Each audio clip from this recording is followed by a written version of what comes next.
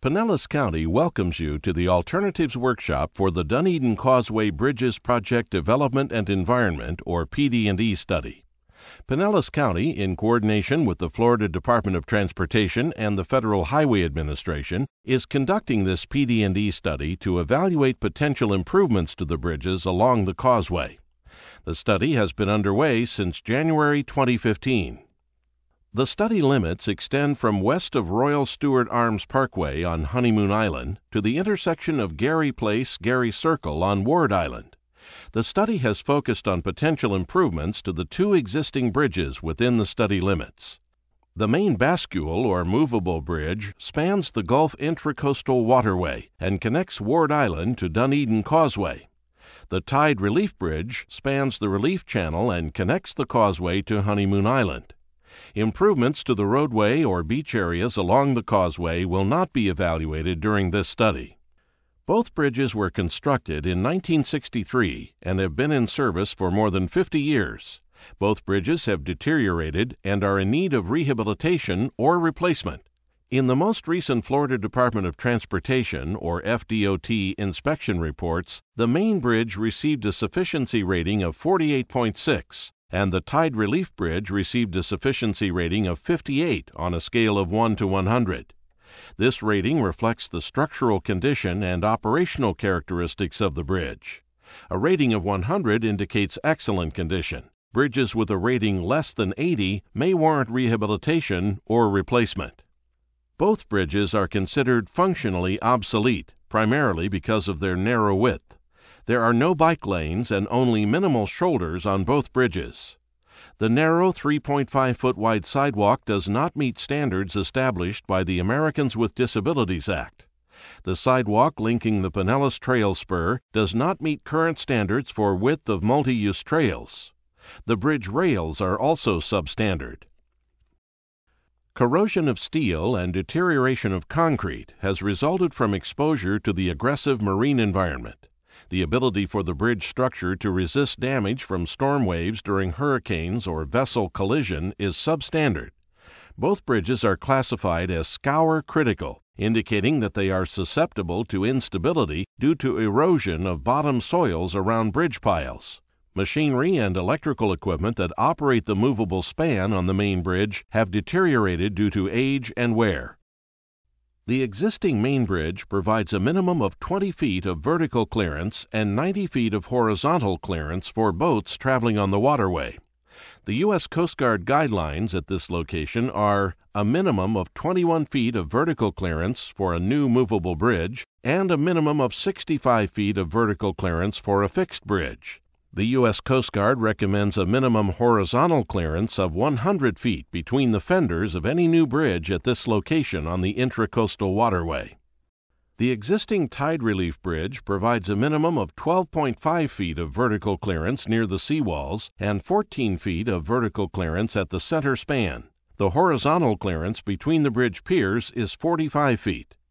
Since the relief channel is not a federally authorized channel, the U.S. Coast Guard has not established clearance guidelines for this bridge or location. However, the U.S. Coast Guard will require that a replacement bridge provide navigational clearances that equal or exceed those of the existing bridge. The goal of the PD&E study is to develop a recommended alternative that is supported by a consensus of stakeholders, meets transportation and community needs, and minimizes environmental, social, and economic impacts. In addition, the conceptual design for the recommended alternative must be approved by the Federal Highway Administration, or FHWA. The FHWA requires that the PD&E study process complies with the National Environmental Policy Act of 1969, commonly referred to as NEPA, to qualify for possible federal funding.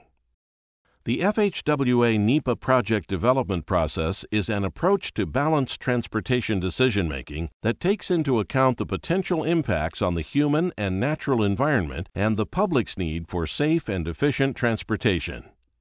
The PD&E process includes engineering studies, social and environmental studies, and community involvement.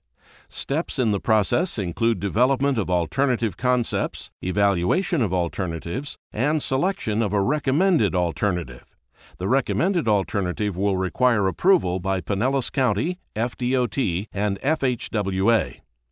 Development of alternatives will include consideration of comments you provide at tonight's meeting and all public comments.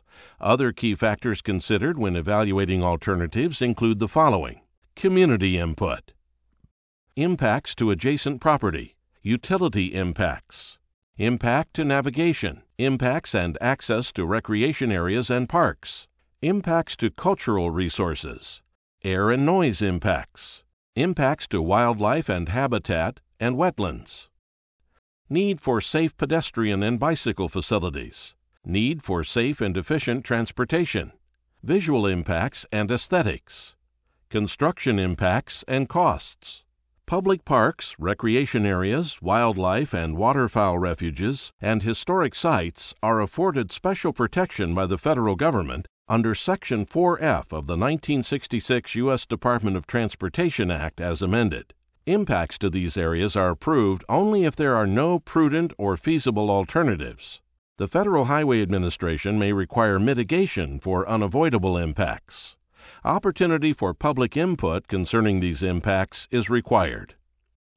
Areas that potentially could be afforded protection under Section 4F include the Pinellas Trail, the recreation areas along the Causeway, the City of Dunedin Rotary Park, and the Honeymoon Island State Park. Coordination is ongoing with the Federal Highway Administration to determine whether Section 4F applies to these areas.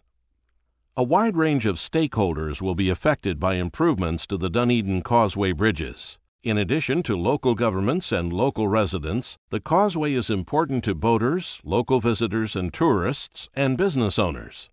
The bridge provides the only access to Honeymoon Island and to recreational areas along the causeway. It is also an important link for emergency services and hurricane evacuation. A kickoff open house was held in March 2015. The county received more than 250 comment forms and questionnaires from about 239 attendees. In addition to this workshop, opportunities for stakeholders to provide input during the PD&E study will include meetings with homeowner and community groups, coordination with local government staff and officials, and coordination with regulatory agencies. The City of Dunedin has established the Dunedin Causeway Bridges Ad Hoc Advisory Committee, which includes representatives of many local community organizations. You can provide comments by visiting the project website, pinellascounty.org/Dunedin Causeway. A public hearing will also be held to present the recommended alternative. The purpose of tonight's workshop is to present the alternatives that have been determined to be viable, compare potential impacts of viable alternatives, and provide you with an opportunity to express your opinions about the project. Informational and graphic boards are on display. 3D models of the alternatives considered are available for your review. Project team members will also be available to take your comments and answer questions. The following alternatives have been evaluated for both the main bascule bridge and tide relief bridge. The no-build alternative, rehabilitation of the existing bridges, replacement of the existing bridges. The no-build alternative includes only routine maintenance to keep the bridges open to traffic until safety issues would require them to be closed. Evaluation of future improvements would occur at a later date. Evaluation of this alternative is required by FHWA guidelines. This alternative will be considered a viable alternative until after the public hearing. Rehabilitation was evaluated for both the tide relief bridge and the main bascule bridge. It is the opinion of the project team that the rehabilitation alternative would not meet the purpose and need of the project, which includes providing improved pedestrian and bicycle facilities. In addition, the rehabilitation alternative would not meet minimum engineering standards. The bridges would not be widened. No changes to the existing roadway geometry would result from rehabilitation. Narrow sidewalks and the very narrow multi-use path, which serves as the spur of the Pinellas Trail, would remain. In addition, the substandard narrow shoulders would remain. The minimum navigational clearance of the main bascule bridge would not meet the U.S. Coast Guard guidelines. Even if rehabilitated, both bridges would likely need to be replaced in about 25 years. Accordingly, it was determined that rehabilitation was not viable for either bridge. Rehabilitation with widening was also considered. This option is not feasible for the main movable bridge since it would require replacement or major reconstruction of the bascule piers and leaves. The condition and type of the bridge foundations are unknown and may not be able to support the additional weight of the added bridge deck. The tide relief bridge, even if rehabilitated and widened, would likely need to be replaced within 25 years. Continued costly repairs are anticipated to maintain the rehabilitated bridges, and unattractive structural repairs would be required. For these reasons, rehabilitation with widening was also eliminated from further consideration. A preliminary screening analysis of 9 replacement alternatives for the main bridge and 2 replacement alternatives for the tide relief bridge was conducted in June 2015. Factors considered for the preliminary screening of alternatives included impacts to wetlands, impacts to seagrass, impacts to major utilities, impacts to recreational areas, impacts to potential Section 4F lands, duration of construction, and community input. The existing typical section for both bridges provides one 11-foot travel lane with a 2-foot shoulder in each direction. A 3.5-foot sidewalk exists on the north side. A 6-foot sidewalk on the south side functions as the multi-use path for the Honeymoon Island spur of the Pinellas Trail. The overall width of both bridges is 40 feet 1 inch. The overall width of the proposed typical section for both bridges is 62 feet 7 inches. The replacement bridges would provide 2 11-foot travel lanes with 8-foot outside shoulders, a 5-foot sidewalk on the north side, and a 15-foot multi-use trail on the south side. This proposed typical section was assumed for the preliminary screening and is also proposed for all viable alternatives. Limited space between the causeway and Honeymoon Island will require replacement alternatives for the tide relief bridge to be constructed in phases to maintain traffic. Accordingly, 2 alternative alignments that only partially shift the location of the tide relief bridge to the north and south were considered.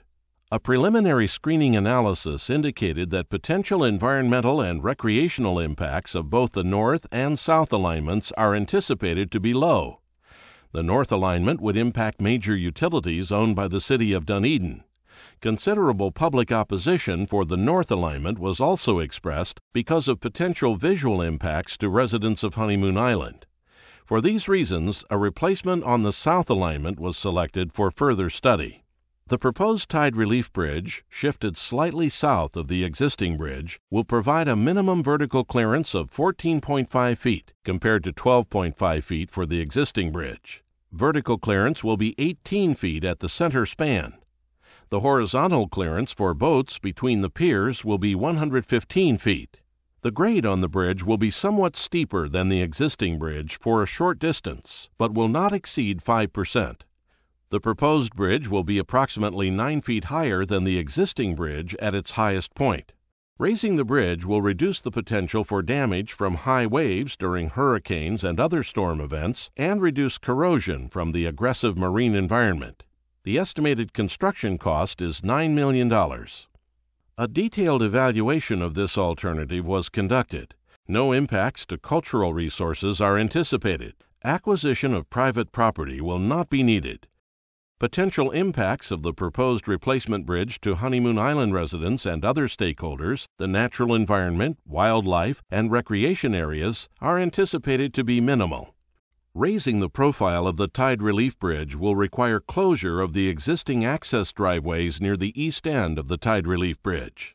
A new access driveway on the north and south sides of the causeway will be constructed further east. There is an opportunity for construction of a one-way turnaround under the bridge for vehicles traveling from the north to the south side of the causeway. The turnaround would provide an option which would eliminate the need for vehicles on the North Causeway beaches to make a left turn onto Causeway Boulevard in heavy traffic to travel east to the mainland. Visual impacts of the proposed bridge are subjective. 3D models which provide information about how the new bridge would look from various viewpoints are available for your review at tonight's meeting. The preliminary screening analysis considered 9 replacement alternatives consisting of 3 vertical clearance options on 3 different alignments. Vertical clearance options included A low-level movable bridge with 21 feet of vertical clearance, similar to the existing bridge. A mid-level movable bridge with 35 feet of vertical clearance. And a high-level fixed bridge with 65 feet of vertical clearance. Each of these options was evaluated on an alignment shifted completely north or south of the existing bridge. In addition, an alignment approximately the same as the existing bridge was considered. Alternatives on this alignment would require construction of a two-lane temporary bridge to maintain vehicular, pedestrian, and bicycle traffic during construction. Results of preliminary screening of these 9 alternatives indicated that the lowest overall impacts to recreation areas, wetlands, and utilities would result from construction of a new bridge on approximately the same alignment as the existing bridge. Construction of a new bridge on this alignment will require a temporary bridge, which will result in temporary impacts. Accordingly, the following replacement alternatives, all which would be constructed on approximately the same alignment as the existing bridge, were carried forward for further study. A low-level movable bridge with a minimum vertical clearance of 21 feet. A mid-level movable bridge with a minimum vertical clearance of 35 feet. And a high-level fixed bridge with a minimum vertical clearance of 65 feet. A detailed evaluation of these 3 alternatives was conducted. The following was determined for all 3 main bridge replacement alternatives. No business or residential relocations will occur. No additional private property will be acquired. There will be no permanent net loss of recreational areas. No direct impacts to Honeymoon Island State Park, major city utilities, or cultural resources are anticipated. Noise impacts will be minimal. Minimal permanent and temporary impacts are anticipated for wetlands and seagrass, protected species, and other wildlife or their habitat. Total construction time will be about 4 years. However, disruption to recreation areas and traffic will only occur for about 2.5 years. All 3 alternatives will provide a minimum of 100 feet of horizontal clearance for navigation. All replacement bridges will be constructed to last about 75 years. The cost to maintain and operate the high-level fixed bridge over the 75-year design life will be substantially less than the costs to maintain and operate either movable bridge option over the same time period. This cost is not included in the estimated construction costs. The proposed new low-level movable bridge will provide a minimum of 21 feet of vertical clearance. The maximum grade will be 3%, which is similar to the existing bridge. Visual impacts of the replacement low-level movable bridge are not anticipated to differ substantially from the existing condition. The estimated construction cost for this alternative is $75 million. The existing access to the north and south beach areas on Ward Island closest to the bridge will be relocated just west of Rotary Park. The existing access to the north and south sides of the causeway near the east end of the bridge will remain open. The proposed new mid-level movable bridge will provide a minimum of 35 feet of vertical clearance. Bridge openings will be reduced about 50%. The maximum grade will be 3%, which is similar to the existing bridge. In addition, the higher profile will reduce the potential for damage from high waves during hurricanes and other storm events, and reduce corrosion from the aggressive marine environment. The estimated cost for the mid-level movable bridge is about $76 million.